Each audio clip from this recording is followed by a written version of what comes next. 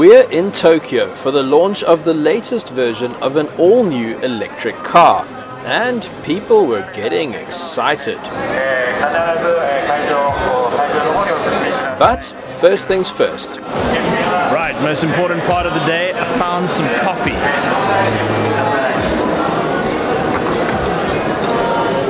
Incredibly, Nissan has been producing electric cars since 1947. Fast forward 70 years and the big moment was approaching. This was a big day for Nissan and they had gone big.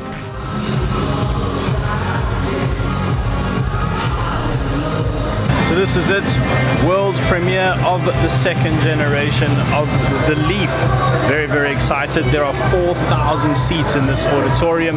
There are about 1,500 members of the media expected, and we should get a look at the car probably in about the next 20 minutes.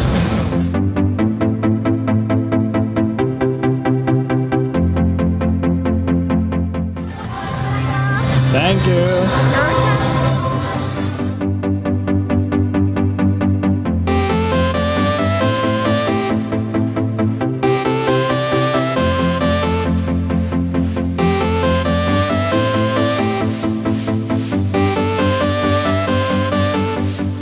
And cue the impressive graphics.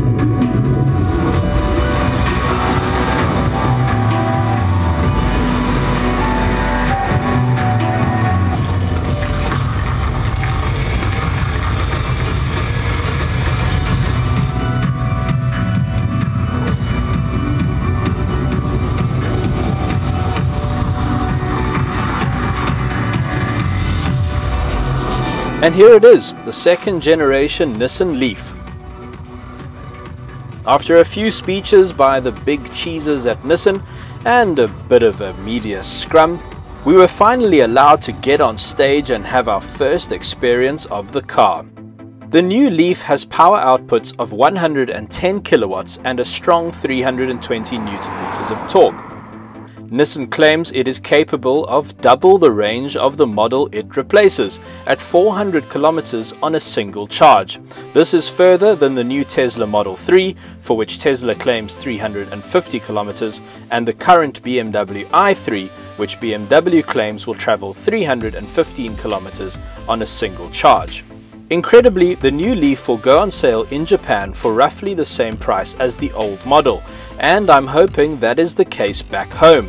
The previous generation Leaf was listed at 500,000 Rand in South Africa. The Leaf is obviously packed with tech, but the three technologies you need to know about are ProPilot, ProPilot Park, and ePedal. ProPilot is a new single-lane autonomous driving feature, which, as far as I can tell, doesn't require any input from the driver, as long as the car can clearly see the lane markings. The car will steer, brake, accelerate, and manage the distance to the car in front for an indefinite amount of time.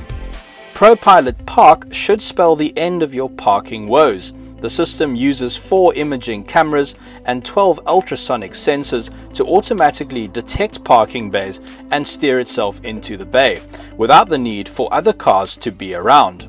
And the new ePedal system is designed so that you can forget about the brake pedal. Using just the accelerator, the car will accelerate, decelerate, and brake and hold itself on a hill. Nissan says that drivers can use the ePedal for 90% of their driving needs. On a 6 kilowatt home charger, the Leaf will fully recharge in 8 hours. However, on a quick charging station, it will charge up to 80% in 40 minutes. At the moment in Japan there are 7,200 quick charging public stations. In Cape Town I think we have about 4.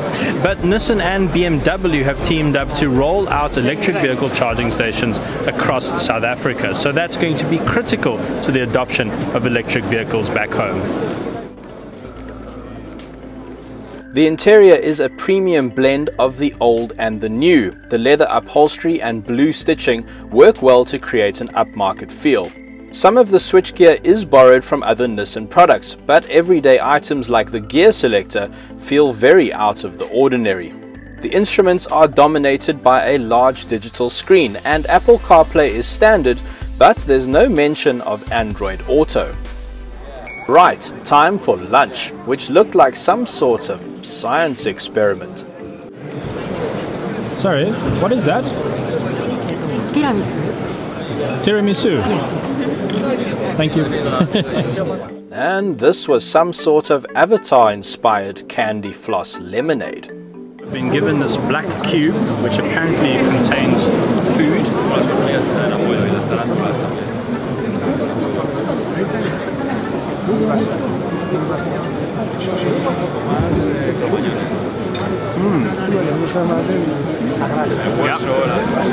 Yeah, I've never tasted anything like it.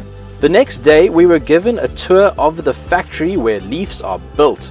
The Leaf is built on exactly the same production line as some of Nissan's other cars, an important innovation and a key factor in lowering the cost of the vehicle.